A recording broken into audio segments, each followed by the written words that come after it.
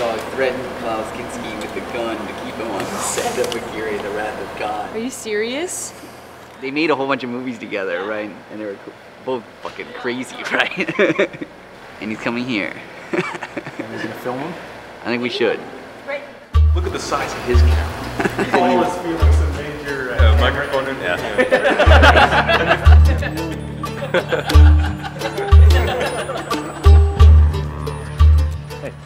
When you sense that the camera is coming on you, please explain. Okay, so this is the back. Stop, sorry, it was a rehearsal. It's my I sensed it was on me. I don't know.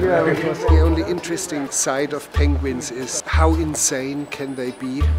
Is that derangement among penguins? What do you dream at night?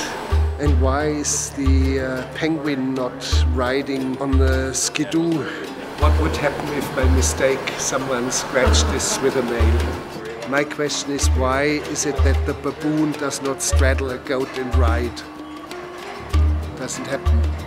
How unhealthy would it be to swim in liquid helium? You would sink straight to the bottom, and then eventually you would drown, freeze to death, suffocate, whatever you'd like.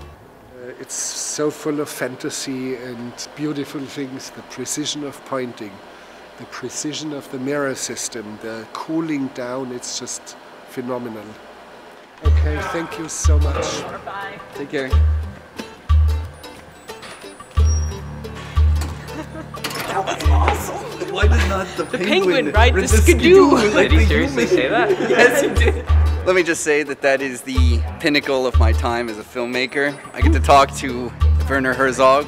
And you have my permit to show it in perpetuity, but now in perpetuity -2 days.